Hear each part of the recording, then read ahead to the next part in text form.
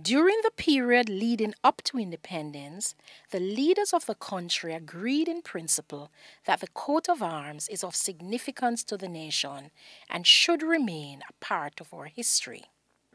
The original arms were designed in 1961 by William Sandcroft, then Archbishop of Canterbury.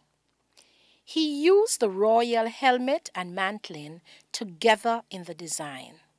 This is considered a unique distinction accorded Jamaica. The coat of arms show a male and female Taino, Arawak, standing on either side of the shield, which bears a red cross with 5 golden pineapples superimposed on it. The crest is a Jamaican crocodile surmounting the royal helmet and mantling of the British monarchy.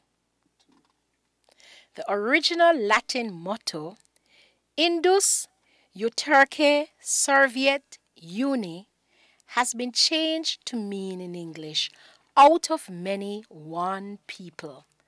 This motto reflects the multiracial nature of our population. The coat of arms is an official government symbol and can be found on the letterheads of government ministries and in some government buildings.